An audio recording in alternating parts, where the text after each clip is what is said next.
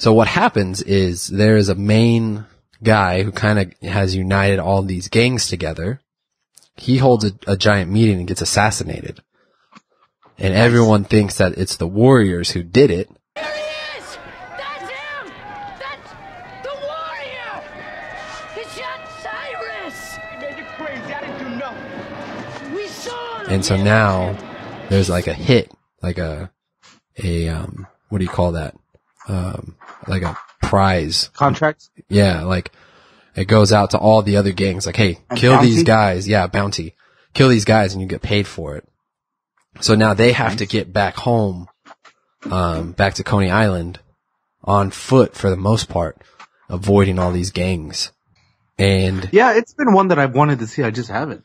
it's crazy. It's like, I don't even know how to explain it. It's not as serious as the description of it sounds. It's very stylized and kind of jokey.